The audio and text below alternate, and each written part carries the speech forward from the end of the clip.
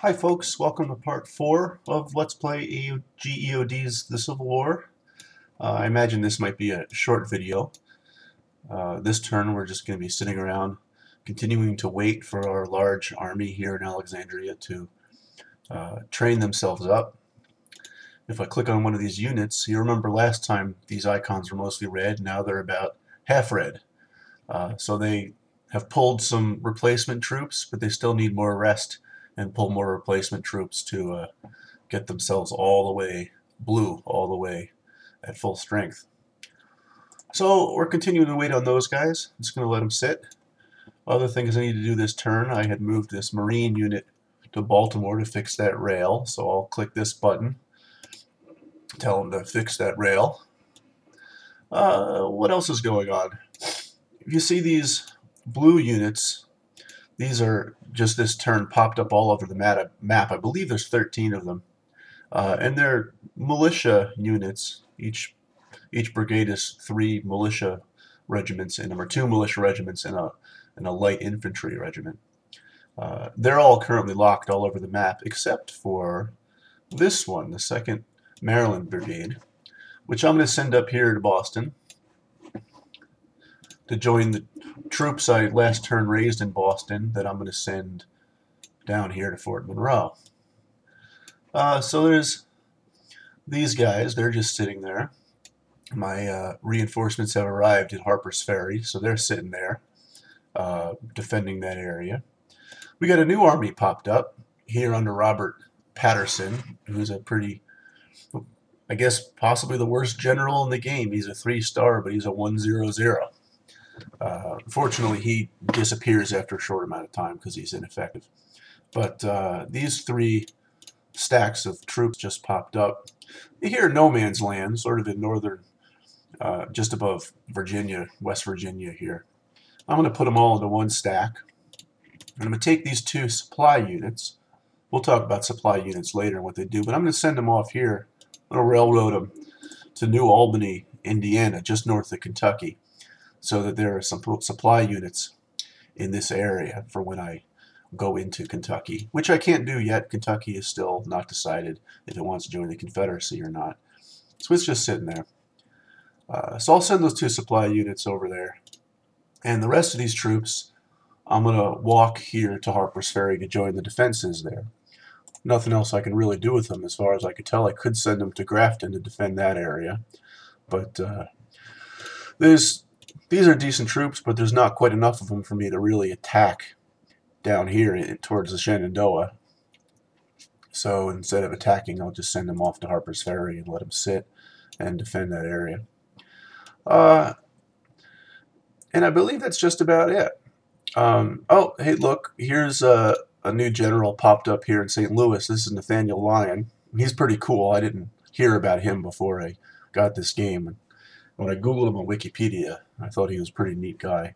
But unfortunately, in the real Civil War, he died in battle very early on and wasn't able to do much because, you know, he was dead. But before he died, he was pretty effective in holding Missouri in the Union. So that's reflected. He has pretty good stats. He's a 5.22 general, only a 1-star right now. We will be able to promote him later, hopefully. But since he has good stats, that's why I raised troops in this area to give him and allow him to try to attack in the Springfield area with his nice stats. So I think that's just about it. One thing I could show you is if I double-click on this line that says the new units are raised. Here are the units I raised last turn. See, most of them are New England. A couple in Rock Island, Illinois, and Chicago, Illinois, and a couple in Indiana. That's what happens when you raise units. They appear in sort of random places. We raise a unit in Illinois, and it appears somewhere in Illinois, and you don't know exactly where beforehand, although there's some sense to it in that, for instance, Rock Island is a pretty good manufacturing city, apparently, so my artillery units that I raised show up in cities like that, Rock Island. It wouldn't have been any surprise if they showed up in Chicago. But then sort of here's Quincy, Illinois, sort of a smaller town, regular infantry units could pop up in places like that. So there's some sense to it, but really when you raise units, you raise them in states and they just appear in some city somewhere and you don't know where beforehand. Got a whole lot of them here in Boston, if you recall. And some of them, these 3 militia units, have already been trained. These 1, 2, 3 are already ready to go. So I'm going to add them to the stack under this general that I sent up there earlier to lead these troops. That's the sort of 4th component. When I was raising reinforcements earlier, I told you needed money, conscripts, and war supplies to raise troops. Well, the 4th thing you need is time. So you see that these units that I just raised last turn, they're red. They're still being trained. And they won't be ready until next turn or the turn after that, or maybe even the turn after that, depending upon the unit. So that's the 4th sort of component. You need money, conscripts, war supplies, and time to raise troops, which you got to keep in mind. It can be dangerous. If I wanted to raise troops in West Virginia right now, well, the enemy has troops in West Virginia right now, and if troops were raised in Harper's Ferry and then they took Harper's Ferry, I would lose my troops that I just raised and thus lose the resources I spent on them. So it's useful to maybe try to raise units more in the back lines rather than more towards the front lines. The downside to that is you need to transport them once they're all trained up, and that can cost you railroad points and such. But anyway, those are the things you got to think about when raising troops. So I think that's about it. I guess one thing I can point out, in sort of tutorial-wise, since we got time left, is to answer the question, where the heck did I get this money and these conscripts and these war supplies to raise troops? If I hover over New York City, you'll see the answer. Those resources come from towns and cities. Hovering over New York City, it might be the most important economic city in the country. If I hover over it, you'll see at the top, that's this box up here, that there's various columns, and the columns correspond to what this city is producing. So you'll see that this city is producing 43 money, 14 conscripts, and 14 war supplies every turn. So holding land, holding cities, is quite important. I don't want to lose New York City, because not only would I lose a battle and lose some area, but I would lose supplies per turn, and the Confederacy would be gaining supplies per turn by holding that area.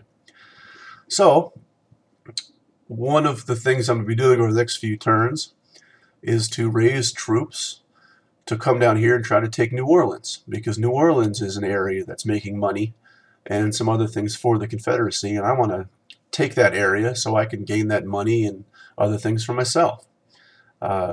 So it's tempting as the North to just play a defensive game until you've built all your resources up and then attack with overwhelming force. But there is some incentive to attacking early, especially in places like New Orleans, to take that area and starve the South of resources while you get more resources for yourself.